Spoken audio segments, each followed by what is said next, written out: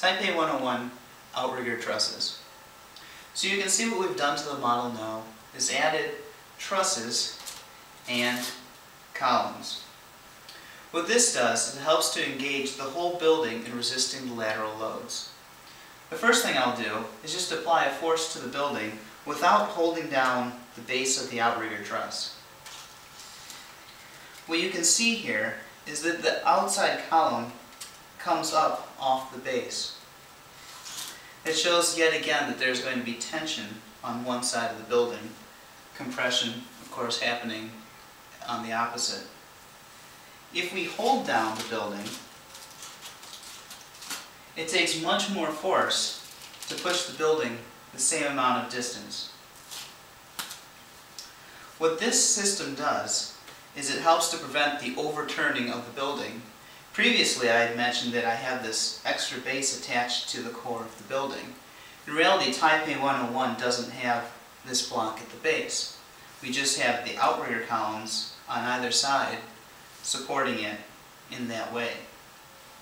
Another thing that you'll notice when I push on the building without locking the column down is that the core tends to deflect in a typical cantilevered shape.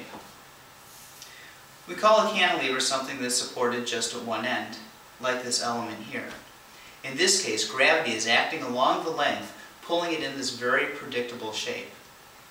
If we stand the cantilever up on end,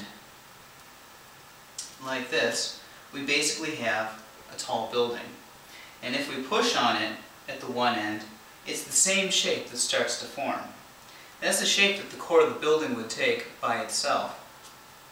However, by adding the outrigger columns to the outside of the building, it changes the way that the core deforms.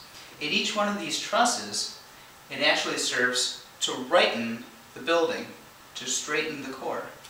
So now, if I hold down and push onto it, you see that the core deforms in almost like an S-shaped pattern. Of course, the force that I'm using to hold down the column is represented by the 100 stories worth of weight that we try and put on these outside columns to hold them from coming up off the ground.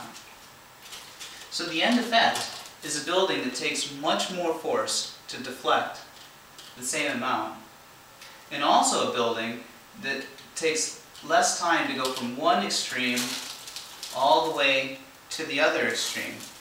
This helps to make the building much more comfortable for the occupants.